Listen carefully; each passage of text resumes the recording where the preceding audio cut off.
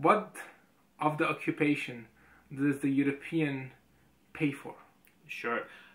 Well, everything, to be pretty much everything. To be perfectly honest with you, one of the reasons why I decided to write this book was I became aware. I think around about 2007. Actually, very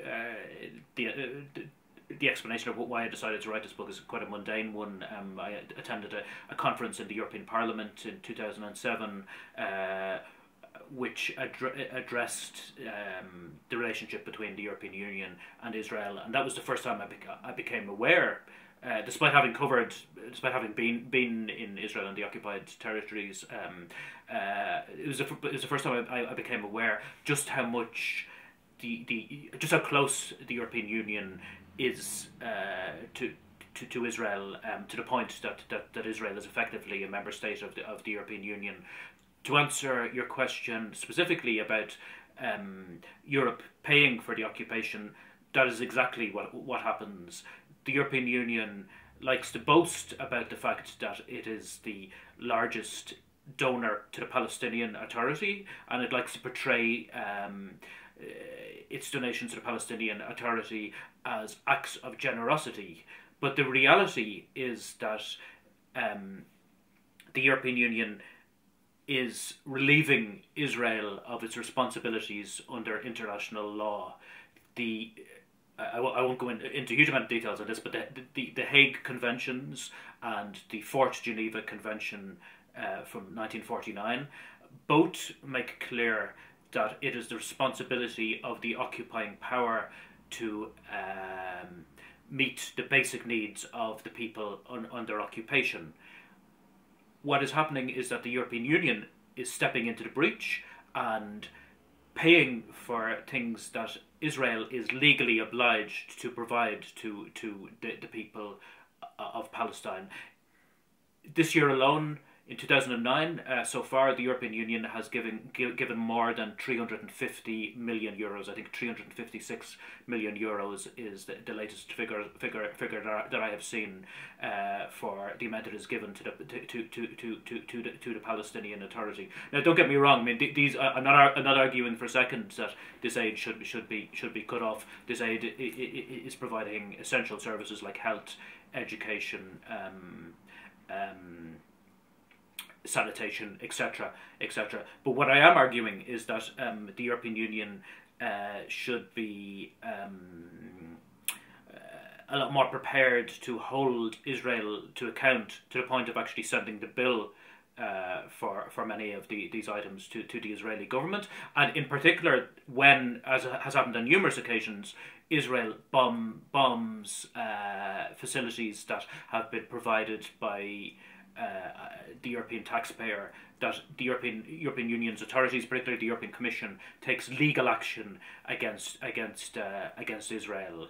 Until now, they have refused point blank to take any legal action whatsoever against Israel, despite the fact that, for example, during the attack on Gaza in 2008 and 2009, there was at least, and this would appear to be a very conservative estimate, that there was at least 11 million euros worth of damage done directly to EU-financed infrastructure. My view is that the European Union has a responsibility, not only under international law, but also legal and moral responsibilities to its own taxpayers, to make sure that Israel foots the bill for damage that it inflicts, not only on the Palestinian people, but also on directly on aid that is provided by the hard pressed taxpayers of Europe. Correct me if I'm wrong.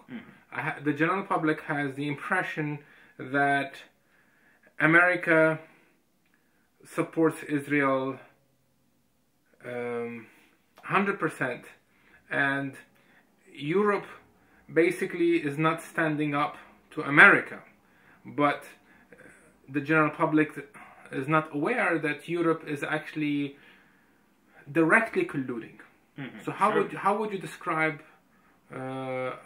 How can you summarize it and describe the collusion? Sure. Well, the first thing I'd say is that you're absolutely correct. I mean, the America is the primary obstacle in many respects to there being any kind of a just or fair resolution of the Israel-Palestine conflict.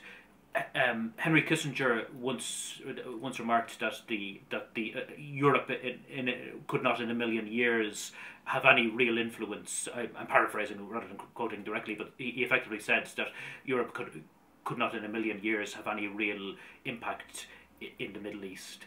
But I would argue that although America remains the preeminent power in the world, the European Union is far from powerless. It is the main trading partner. It is Israel's main trading partner. As I mentioned earlier, it's the main provider of aid to the Palestinian Authority. It has the fact that it is Israel's main trading partner and has been extending the scope of its trading relationship with Israel gives it considerable leverage over the Israelis. The contractual relations between the European Union and Israel are all contained in an agreement called the EU-Israel Association Agreement that came into effect in 2000. Article 2 of that agreement makes it abundantly clear that the entire relationship is based on the respect for human rights. But we know with ample evidence that throughout the decade during which that agreement has been in place, that Israel has turned a blind eye to its legally binding commitments under that agreement and has made life even more miserable for Palestinians than it already was. But rather than actually, taking action against and rather than actually holding the Israelis accountable, the European Union has deepened its relationship with Israel, in flagrant breach of its own legally binding commitments under that agreement. In the past year alone, for example, the European Union has signed a very important agreement on agricultural trade with Israel, under which almost all of Israel's food exports, can come into the European Union without having to pay customs duties. This has been of enormous importance to Israel, the Israeli economy. But what we know, in theory, these trade preferences are only supposed to apply to produce grown in Israel proper, to in inverted commas, in what the European Union recognises as Israel, and it's not supposed to apply to food grown on Israeli settlements in the occupied West Bank. But in practice, what we know is, and indeed the Israeli companies don't make any secret of this, is that Agrexco, the main food exporter in Israel, mixes up produce grown in Israel proper and produce grown on Israeli settlements, and then labels the whole lot as made in Israel. Business publications, respectable, reputable business publications in Israel have published a number of articles offering advice to companies, business companies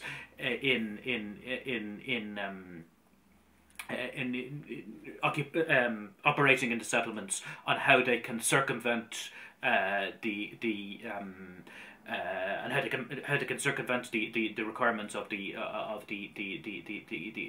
EU's the new agreement, relatively new agreement on agricultural trade, and how they can masquerade as bona fide Israeli companies. So we know there's ample evidence in for example in Britain that there's been estimates cited in the House of Commons that well over half of all goods, food items that can be found on supermarket shelves in Britain are probably originating and are labelled as made in Israel, are actually originating from Israeli settlements in the West Bank.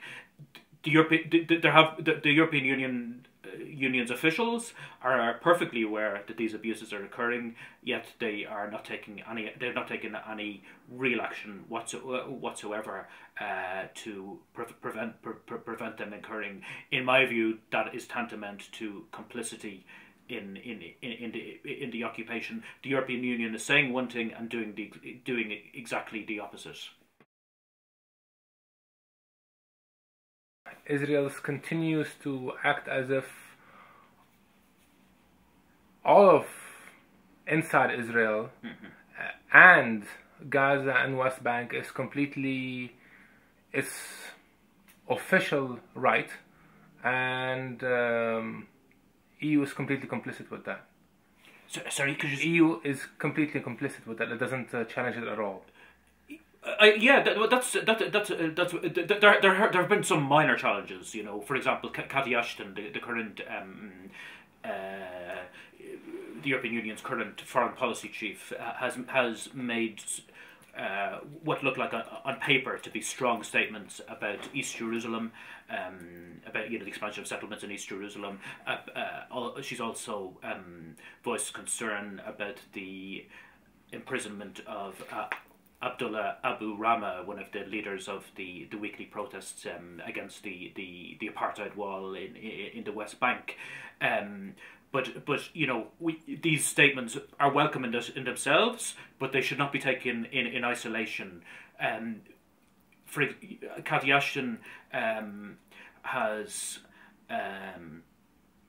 connived in what I would consider to be effectively neo-colonial tactics with regard to relations between the European Union and the Palestinians. In other words, anybody who knows anything about the history of colonialism, and indeed in Ireland, we know a lot about this from our history. Anyone who knows anything about colonialism will know that there's an age-old tactic called divide and rule, and that is exactly what has been happening in Palestine. In 2006, there was an election that the European Union supported, the United States supported, to the Palestinian Legislative Council. To everybody's surprise, the party that emerged victorious in that election was including their own, I should say. To everybody's surprise, the party that did best then was Hamas. The European Union's own supervisors found that election was a free and a fair election. Yet, when it emerged that Hamas was the strongest party, the European Union decided that the people of Palestine had effectively voted the wrong way, and as a result of that, decided to cut off contacts with Hamas and to only deal with their rivals Fatah. The result of that has been that to create enormous disunity between among the political representatives of the Palestinian people, and effectively to divide the occupied Palestinian territories into what some commentators call Fatah land, in other words the West Bank, and Hamastan, in other words Gaza. Cathy Ashton, who I mentioned a moment ago, has visited Gaza a number of times, and I suppose she can be commended for at least going there. But when she's gone there, she's tried to present her visits as entirely humanitarian, quote unquote, humanitarian in nature, and focused entirely on the provision of humanitarian emergency aid to the people of Gaza. Again, trying to present the European Union as being extremely generous towards the Palestinians, but she has refused to meet Hamas political leadership when she went to Gaza. It's almost inconceivable that somebody of Cathy Ashton's stature would go anywhere else in the world and refuse to meet the local political leadership. When she went to Jerusalem in the summer that just passed, in June or July, she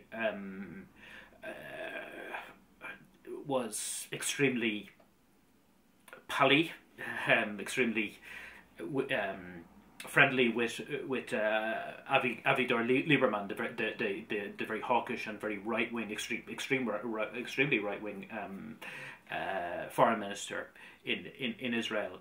On that occasion, she called for the release of Gilad Shalit, the Israeli soldier who was captured some years earlier by Hamas, but totally failed to acknowledge in any way that the plight of Palestinians who are detained by Israel. Each year, 700 Palestinian children, on average, are detained by the Israelis, usually for offences no more serious than throwing stones at the Israeli forces of occupation. We know that many, if not most, of those children are tortured. In some cases, suffer sexual assault by the Israeli forces of occupation. Yet Cathy Ashton didn't see fit to even broach the subject, at least in public, when she met with Avigdor Lieberman. You're highlighting the alliance. The question is why? Mm-hmm. If you can summarize, why is Europe in alliance with Israel? Very good question. Actually, there are several factors. It's difficult to give a brief answer to this, but I mean, I think if I could just speak about a couple of them, I guess that the whole security situation over the past decade has been extremely important. The Israelis, as we know, have very cleverly played the whole international geostrategic game since the September the 11th attacks in 2001. They have presented their war against the Palestinians as an indispensable part of the war on terror that George Bush declared. That has led them to increase cooperation with the security services in both Europe and the United States. Another factor I think that shouldn't be underestimated is that the Israelis themselves have wanted to build a much closer relationship with the European Union. This was particularly so when Tzipi Livni was the foreign minister of Israel a couple of years ago. She was foreign minister until last year. When she held that ministry, a number of